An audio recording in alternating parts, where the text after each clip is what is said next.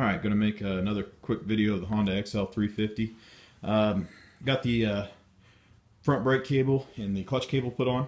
Ordered those through ProMotion. Had them made to length. I measured them and they built them, put the right ends, everything on them.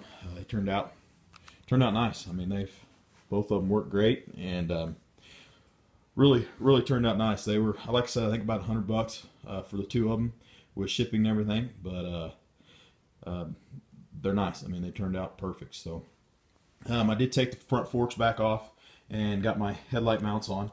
I'm gonna have to put some spacers on both sides. The headlight's just a little narrower than these brackets.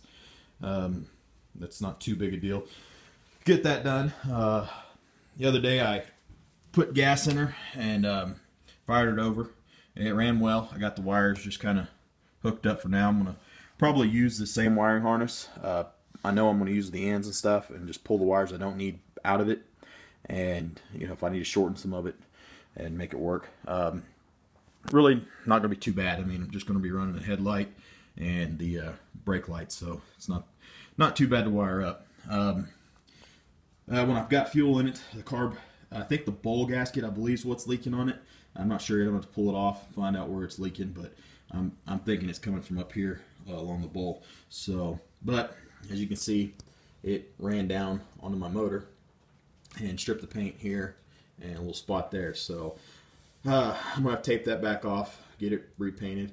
Not real sure why that paint came off. It's supposed to be, or you know, work with fuel and oil. I know the other bikes I painted with it, I didn't have any issues, so I'm not sure if it just wasn't completely cured, it's been cold, or what. But anyway, I'm gonna clean it up again and tape that off, repaint those couple spots, and hopefully that'll take care of the problem. But other than that, like I said, it's been cold, so I haven't had a chance to really do any fiberglass work. I'm kind of excited to do it. It'll be the first time I've really done anything with fiberglass and get the seat pan built.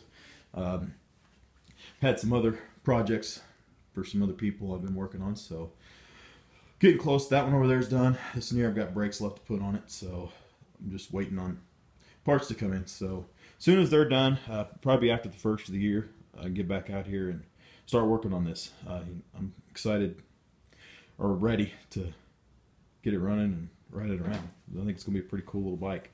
But anyway, that's where it's at right now. Thought I'd make a quick video. It's been a while, so if you have any questions, feel free to ask, and please subscribe. Thanks for watching.